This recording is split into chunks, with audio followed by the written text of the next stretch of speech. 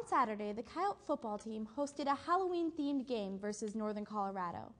As the costume crowd began rolling into the dome, the Coyotes were starting off the game off with a bang. USD scored off a mishandled kickoff. The Coyotes didn't take the pressure off the UNC defense for a minute, driving down the field and scoring 24 points before halftime. The Coyotes seemed to score at will. The early momentum helped the Coyotes on their way to a 34-6 rout of Northern Colorado. USD finishes off its home season on Saturday at 4:05 against conference foe Cal Poly. You can listen to the game live on 91.1 KAOR.